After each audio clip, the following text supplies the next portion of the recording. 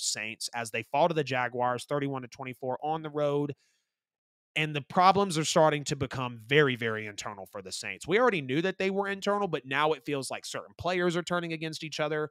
We've got some guys kind of airing out laundry on social media over others. And really, the Saints just continue to unravel with their BS at this point in the season. I want to give a shout out to First Down Saints here on YouTube. Go check him out at First Down Saints. He's a Saints exclusive YouTube channel. Dropped some great content. Just found him not long ago. Subscribe to him as well. And he brought a Trevor Penning issue to my attention. And I'm just going to read it word for word here because he said it perfectly. I don't want to butcher it. And this encapsulates the decision making of the New Orleans Saints right now. So First Down Saints says a few days ago, what the Saints coaching staff have done to Trevor Penning really doesn't sit right with me. They draft him in the first round, which is not Trevor Penning's fault where he's drafted, knowing that Trevor Penning is extremely raw and will need to be developed. He misses his whole rookie year / offseason due to injury, which I won't say that's out of his control. First Down Saints did say that here because you do have to take care of your body and put it in the right situation so you can succeed in the league, which of course that further delayed his development. Injury, whether no matter how it happened, the injury, put Trevor Penning back. He starts his sophomore season kind of rough. He gets better and better every single week. Then after the offense's best performance to date, they decide to bench him due to some struggles in the run game that had no real significant impact on the games, unlike Pete Carmichael's crazy impact, negatively pushing this offense back for almost 2 seasons now. Then his replacement gets hurt, so they throw Trevor Penning back into the fire after a week of no first-team practice reps, where the little bit of confidence he probably had was taken from him, just stripped from him due to his coaches basically giving up on him, not wanting to develop him, improperly using him. And then big surprise, he comes into the game and he struggles. And that perfectly encapsulates the coaching, personnel, decision-making, organization failure that, as much as that pains me to say, that is what the Saints are right now. That's just what the Saints are right now. You've heard me over the last few weeks. I'm not going to repeat myself, but there are some new things that have come forward with New Orleans. What's up, man? Good to see you, Ron. Appreciate you tapping into the show. Yeah, the trip was cool. We're actually talking about the Saints game right now. So again, I'm not going to repeat myself with the things I've said of the past times with Pete Carmichael and bad contracts and play calling. We know what every bit of that is. But now we're really starting to see Derek Carr and Chris Olave not be on the same page. And people are talking a lot about that third down throw that he sailed over his head. They're talking about Chris Olave quitting on routes. We're talking about even Derek Carr and Michael Thomas not being on the same page. Now we've got Michael Thomas defending Chris Olave against Derek Carr on Twitter. Credit to Nick Underhill for actually not even leaking, but putting this tweet out. And that's how I kind of know the locker room is starting to turn and the discipline and the culture of the Saints isn't holding up to what it used to be. Because Saints fans, hear me out for a second. Do we remember this real discipline culture before? Yes, some people called Sean Payton an asshole and he coached really hard, but we know what he did for the organization. Brandon Cooks had his attitude. If receivers aren't loud, they don't get fed. I love Brandon Cooks, but the Saints shipped him out. They didn't want to hear that. Jimmy Graham kind of got an attitude, wanting to get paid maybe a little too greedily in terms of the Saints' eyes. I think he deserved whatever money he wanted. Saints send him out.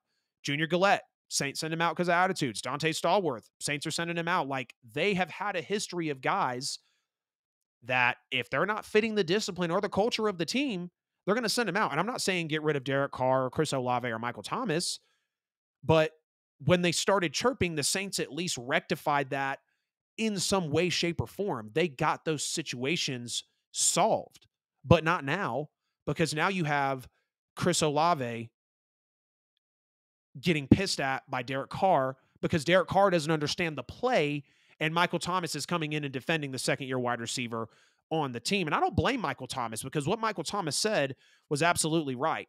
So, we talk about Chris Olave cutting his route short, which does really suck. You hope that's not a work ethic. You hope that's not an attitude problem. I don't believe it is. But with him being one of our best offensive players, I want to see him getting utilized as much as possible, giving that full effort, making those big catches and making those big plays when he needs to for the Saints team. But, they're talking about the third down throw, which was way over Chris Olave's head. Olave's job on that play was to pull the defense away from the targeting part of the field for Derek Carr, where he was supposed to throw the pass. Chris Olave was not even drawn up to receive this ball on this play, nor was he even in the progressions on this play as well. If from what I'm remembering from Michael Thomas, Derek Carr was supposed to drop back. Taysom Hill was the first read. Rashid Shaheed was the second read. Michael Thomas was the third read.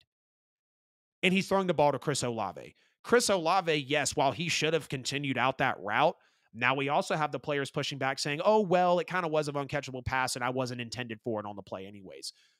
So, what that says to me is Derek Carr is not learning his plays. He doesn't know them well enough to correctly place blame on the way the play isn't happening. And now we have, Chris Olave basically saying, oh, yeah, I know I should have ran it out, but. And when you start having those, I know I should have done this, but I know I should have done that, but the excuses that start to come in just for humans in general, let alone with the football team, that naturally starts to bring division between people. And it's painful. It truly is painful watching as a Saints fan, from the roster to the bad contracts to the anemic offense. And again, this week kind of unfolded something new here, for Saints fans. But if you want to know, because I didn't even want to bore you guys with Derek Carr's, pretty rough performance in this game outside of the final drive in the later quarters where we picked it up and we came to tie this football game, 15 points in the fourth quarter. Derek Carr was missing wide open touchdowns, missing throws badly, yelling at everybody for his miscues. If you want to know a breakdown on what Derek Carr actually looked like in this game, how frightening it was of what Derek Carr missed in this football game and the play calling, check out the QB School with JT O'Sullivan, Derek Carr Week 7 analysis. It'll tell you everything you need to know.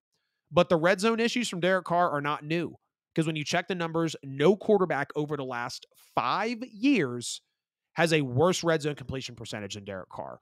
And that's what his issues have always been. And now the Saints have $150 million sunk into this guy. You're stuck with him. We know that the Saints are stuck with Derek Carr. He's an average quarterback. He was scraping top 10 on his best days, and he's not close to his best days now. Yes, Jameis could start, but the Saints won't do it with the money they have put into Derek Carr, because you're really going to pay a quarterback 40-something million to sit on your bench for 4 years. No, that $150 million quarterback is going to be built around and is going to be taken advantage of in the best way to pair him with offensive talent and coaching. And the Saints are absolutely botching it. And that was my issue from the start.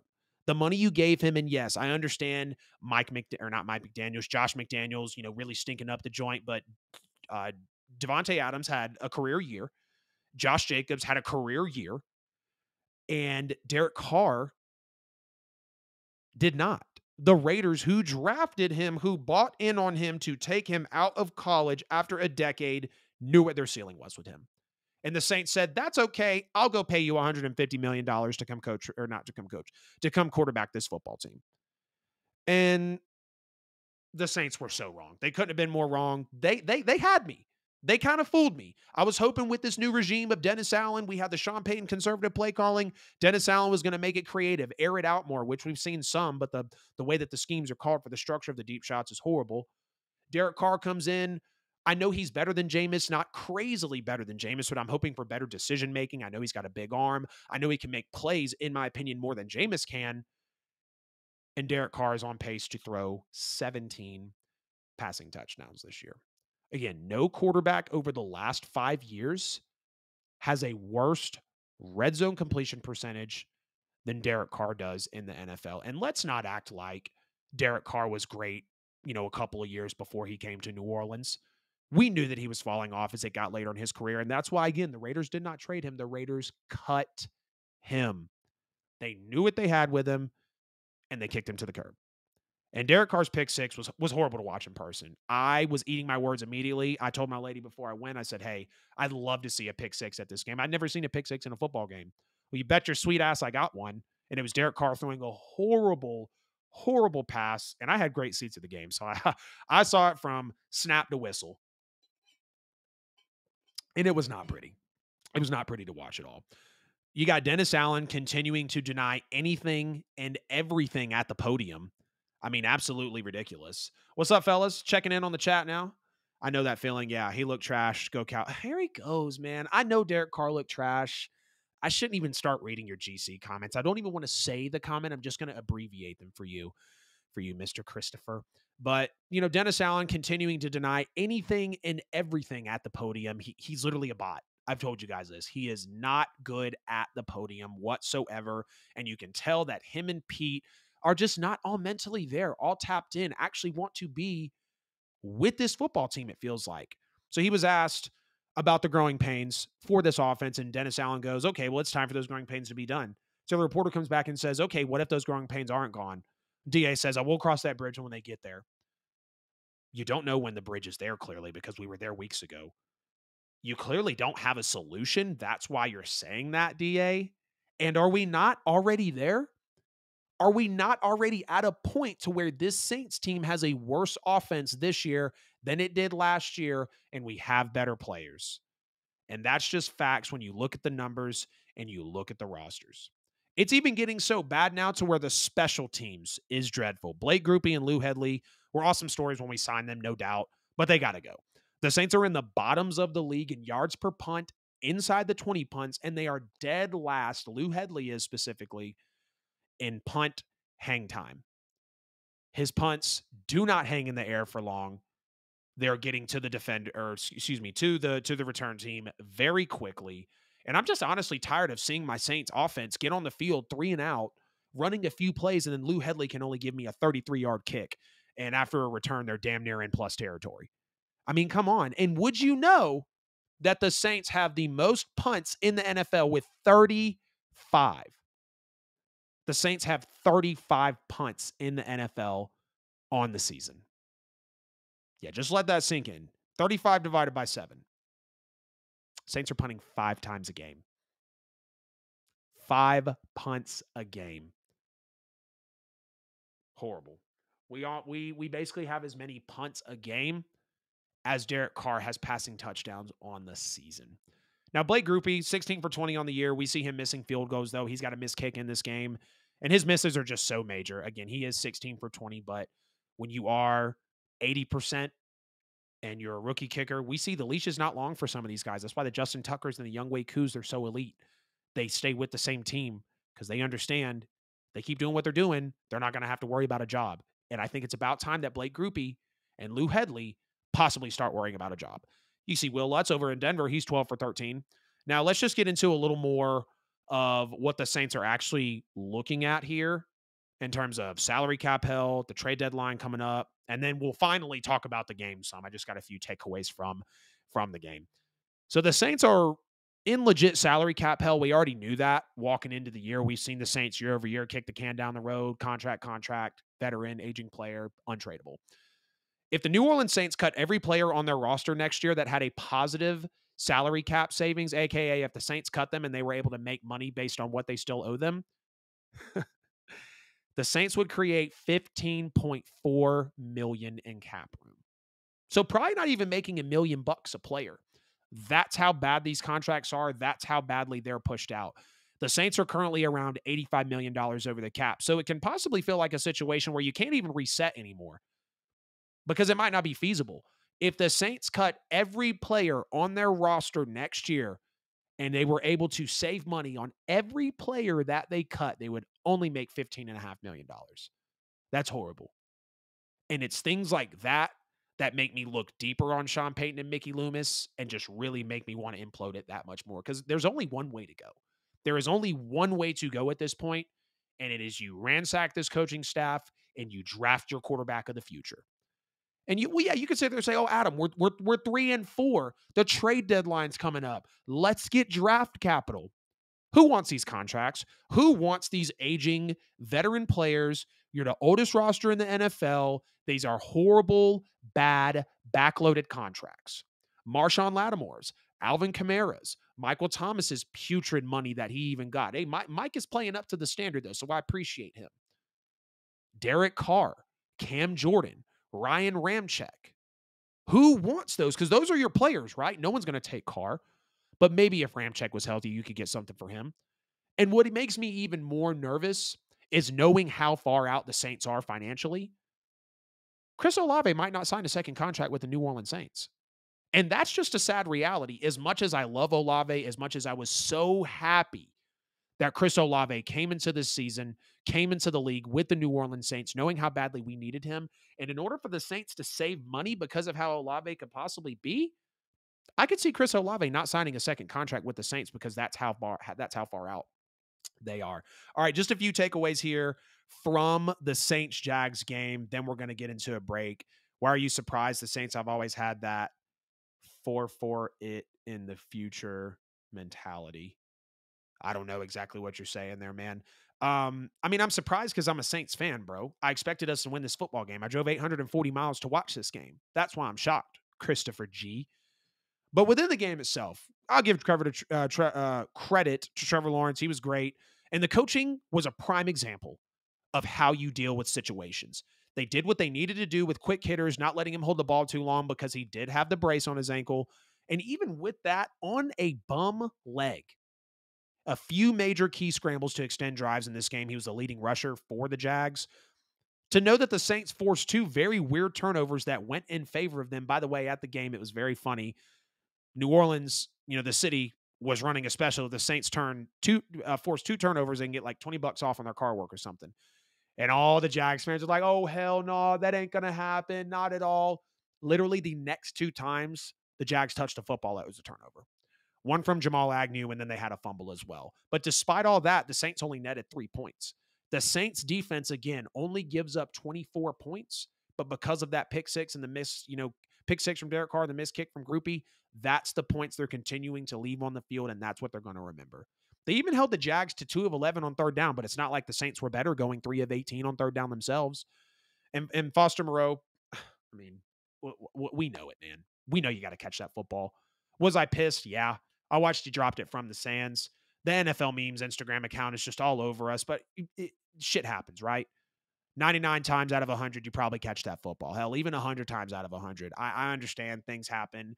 It was a great play that was drawn up, though. Apparently, and this shows how funny this is, I wouldn't have faith in Pete Carmichael to draw up something this wide open and this good looking. Apparently, Derek Carr, Foster Moreau, Kamara, and Michael Thomas came up with that play. And again, I believe it because an open scheme that close to the goal line on third down is a beautiful play.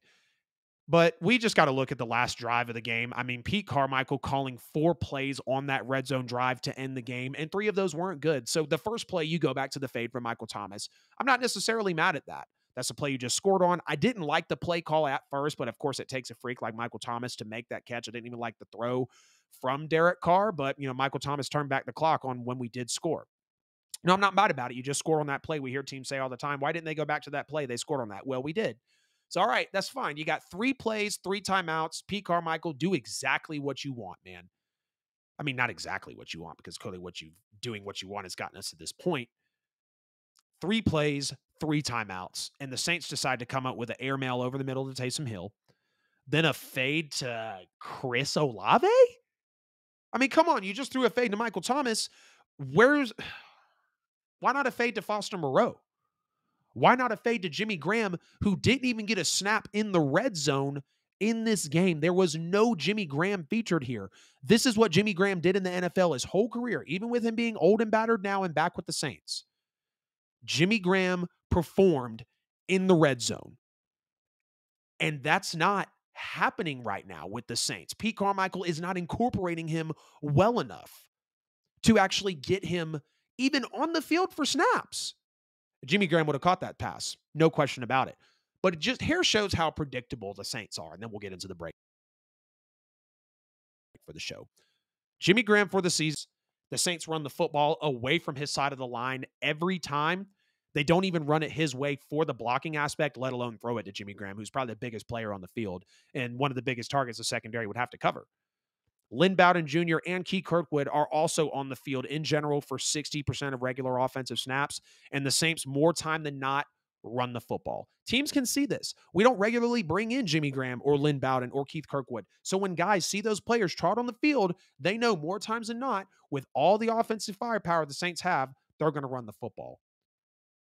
Not to mention, you've got Jags players saying, we know he likes to check down. We know what Derek Carr does. Check down, check down, check down. We're going to block everything on the back end. We'll let you check it down up front. We'll rally and tackle and hold it down and win this football game. And that's exactly what the Jaguars did. I said it last week. The Saints are stuck, and they're not going anywhere anytime soon. The Saints now, with Dennis Allen inheriting a fairly decent situation, yes, the contracts were going to be there, but you had the players and the talent to perform basically off rip. We see what the Gardner Minshews of the world are able to do. and all these other backup quarterbacks out there are able to do in certain games. We remember what Teddy Bridgewater was able to do for the Saints, and the Saints cannot engineer a thing. Dennis Allen is 18-42 as a head coach, and the Saints are going nowhere fast. What's crazy is the bottom, it's not far, but it does feel like it could get a lot worse. In this game, again, more BS. It felt like the game was lined up perfectly for the Saints. I mean, the Jags were playing their third game in 12 days on two different continents, just coming from London, a banged up Trevor Lawrence, a missing top corner for the team in Tyson Campbell, and the Saints fall 31-24, 3 for 18 on third down, and Derek Carr throws a pick six.